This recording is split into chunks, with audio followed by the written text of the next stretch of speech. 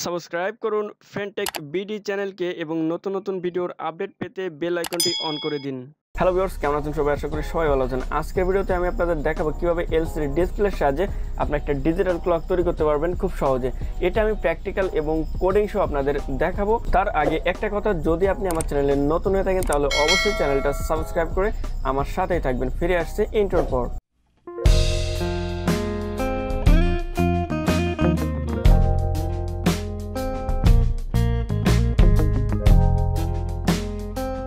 তো ভিউয়ার্স, চলুন দেখে নিই প্রজেক্টটি করতে আমার কি কি কম্পোনেন্ট লাগবে। আমার একটা আরডুইনো উনো বোর্ড লাগবে, একটা এলসিডি ডিসপ্লে লাগবে, একটা এলসিডি ডিসপ্লে বেজ যেটার উপর আমি এলসিডি খুব সহজে বসাইতে পারবো, আর লাগবে দুইটা পুশ বাটন দিয়ে যাতে আমি আওয়ার্স এবং মিনিট যাতে খুব সহজে চেঞ্জ করতে পারি এই কারণে, আর কিছু কানেক্টিং ওয়্যার লাগবে। তো ভিউয়ার্স, চলুন আমরা একটু কানেকশন ডায়াগ্রামটা একটু দেখে নিই। দেখুন, আমি পোর্টিয়ার সফটওয়্যারে কিন্তু কানেকশন করেছি। যেহেতু আমার প্রজেক্টে বেশি কিছু লাগবে না, আমি একটা আরডুইনো বোর্ড বা মাইক্রো কন্ট্রোলার, একটা এলসিডি ডিসপ্লে আর দুইটা পুশ বাটন, একটা আওয়ার্সের, একটা মিনিটের। দেখুন এইখানে আমি যেভাবে সংযোগ করেছি, আমি কিন্তু কোডিংয়ের ভিতর এভাবে সংযোগ করেছি বিদায় কিন্তু এইখানে এই পিনগুলোর সাথে আমি কানেকশন করেছি। আপনারা কিন্তু অন্য পিনের সাথে কানেকশন করতে পারেন, তাহলে আপনার কিন্তু কোডিংয়ের ভিতরেও চেঞ্জ করতে হবে।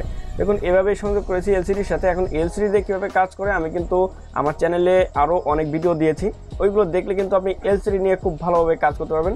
জাস্ট এখানে আমি এই প্রজেক্টে এভাবে কানেকশন করেছি, আমি মনে করেন ডিজিটাল ঘড়ি তৈরি করার জন্য। ওকে, তারপরে দেখুন এইখানে পুশ বাটন নিয়েছে, একটা আওয়ার্সের, একটা মিনিটের। আমি যখন কোডিং দেখাবো তাহলে বুঝতে পারবেন। আপনারা এই ডায়াগ্রাম ফলো করে কিন্তু আপনারা কানেকশন করতে পারেন। তো ভিউয়ার্স, আমি এতক্ষণ যে কানেকশন ডায়াগ্রাম বা সার্কিট ডায়াগ্রাম আপনাদের দেখালাম, চলুন সেই সার্কিট ডায়াগ্রাম অনুযায়ী আমি কম্পোনেন্টগুলো কানেকশন করে ফেলি।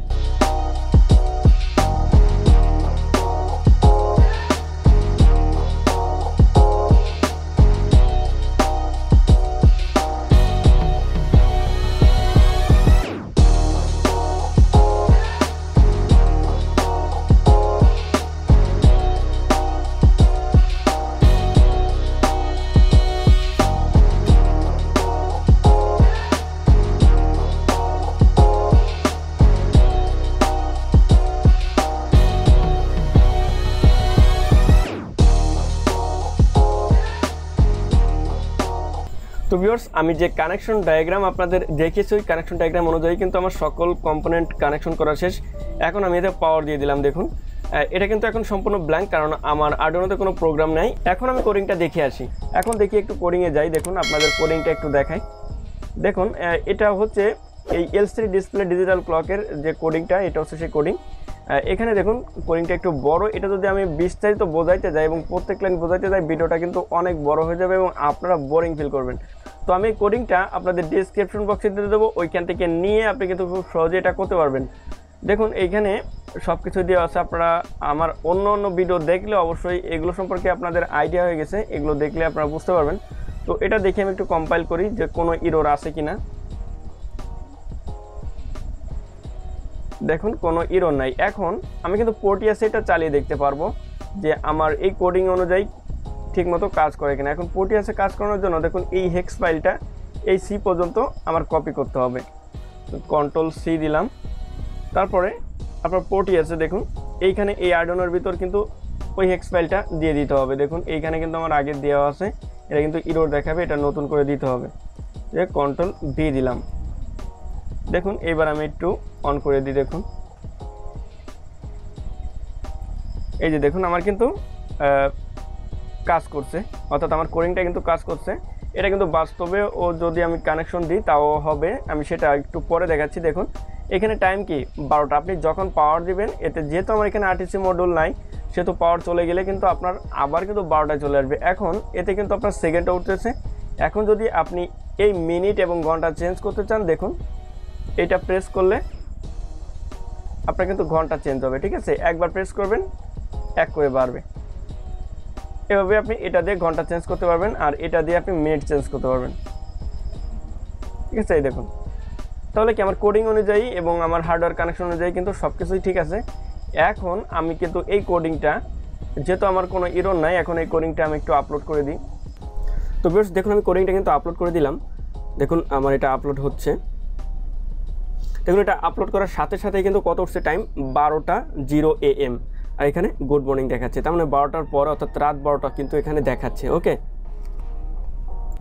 তো ভিউয়ার্স দেখুন আমি এখানে দুইটা পুশ বাটন ইউজ করেছি।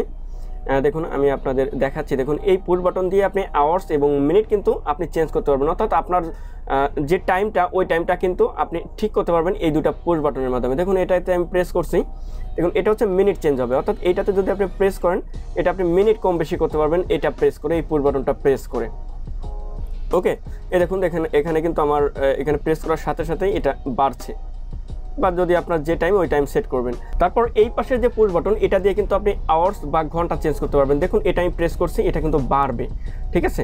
দেখুন 1 ঘন্টা 2, এখানে 2টা 3টা AM 4 AM এভাবে কিন্তু আপনি চেঞ্জ করতে পারবেন, অর্থাৎ আপনার যে সময়টা ওই সময়টা আপনি ঘন্টা চেঞ্জ করে ঠিক করতে পারবেন টাইমটা এটির মাধ্যমে, ঠিক আছে। তারপর দেখুন এখানে গুড মর্নিং লেখা উঠবে, অর্থাৎ এখন 9টা বাজে, সকাল 9টা বাজে।